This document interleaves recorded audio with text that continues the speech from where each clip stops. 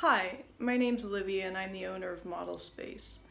Usually we're building architectural models for our clients, but as is the case with many of you out there, we're self-quarantining in our home offices, which is where I am right now. And at the moment, a lot of our work has been put on pause, and during these uncertain times, I felt compelled to give back to the community in some way, and I thought the best way would be to put our resources to good work and build something. So I'm really excited to announce that during this time period of quarantining, we are going to devote a majority of our resources and time to developing and building personal protective equipment for the medical community. So here in my home office, we have my little closet, which is currently housing 3 printers.